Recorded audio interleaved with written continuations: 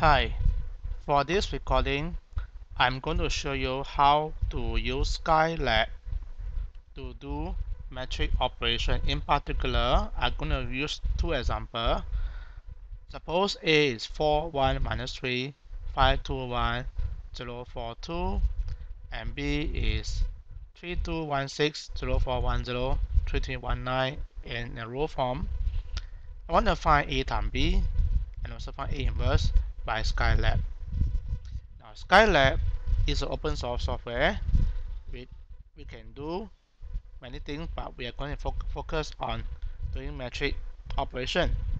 So let's go to the Scilab. Now, the Scilab, what you see is a Scilab console. So the first thing we're going to do is to enter the metric A. So I'm going to type A equal to, now square bracket, then type the first row of A. Now the first row of A in this case is 4, 1, minus 3. Then 5, 2, 1. Then 0, 4, 2. So 4, 1, minus 3. 5, 2, 1, 0, 4, 2. Alright, so enter 4 space 1 space minus 3. Then I put a semicolon for the first row. Then the second row in this case is 5, 2, 1. So I enter the Scilab again. So 5 space 2 space 1. Second row. Then press a semicolon. Then the third row is 0, 4, 2. So I'm going to type key in 0, 4, 2 space, then close square bracket. Then you press the enter key.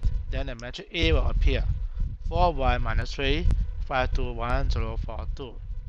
Now let's try metric B now. B, let's say B equal to square bracket.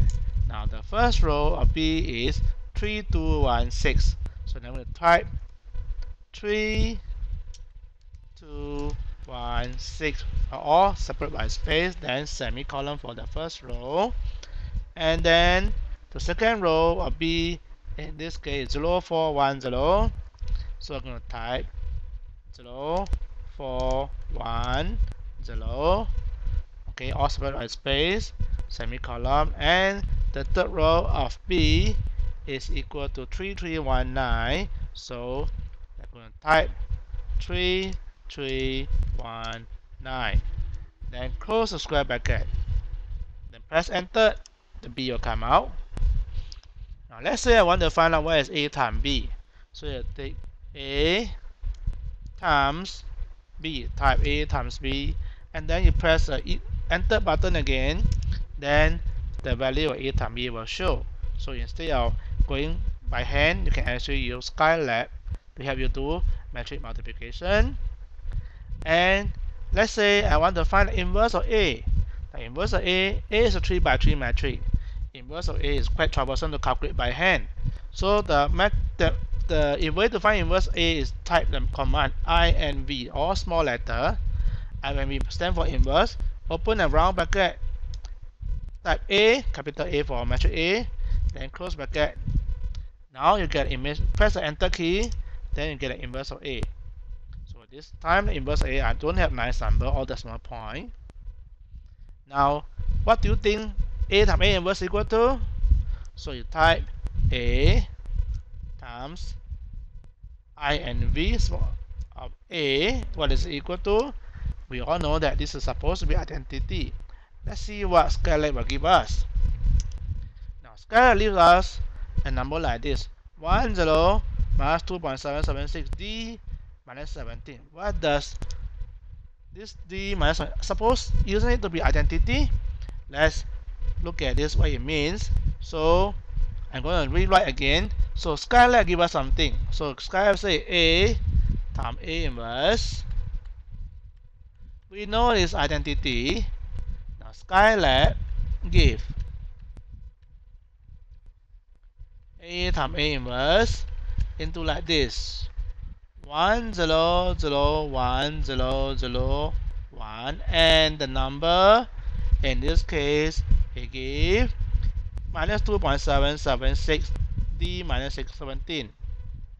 Alright, minus 2.776 d minus 17, and then minus 4.85 d minus 17, minus 4.85 d minus 17. What this number actually means? Alright, this is a strange number here, but this number is internal numerically it actually means minus 2.776 times 10 power minus 17. Same thing, the number here actually means numerically it means this is minus 4.85 times 10 power minus 17. But actually, where is this number from 10 power minus 17? They are too small really. Okay, this is a number very small, almost like 0. The reason is because Scilab is doing numerical calculation and they could end up with some error, small error. And in this case, the actual value, if you take, say this number are so small, alright, this number are very small, very small. So you can imagine that these numbers are actually 0 now because it's something like 10 power minus 17, so small. So in fact, you can safely say that a times a inverse in this case is equal to 1 0 0 0 1 0 0 0 1. So next time, if you see some strange expression like minus 4.85 times d minus 17, it actually means the number is 0.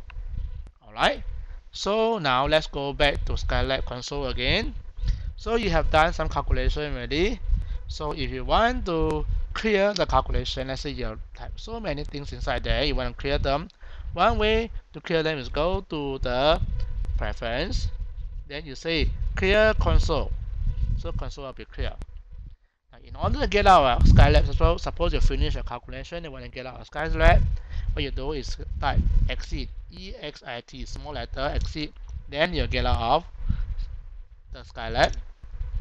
Okay, so that is the end of my calculation. My calculation show you how to find a times a inverse and interpret a small number. Also show you how to do matrix multiplication, how to find inverse, how to input the matrix. That's the end of my presentation.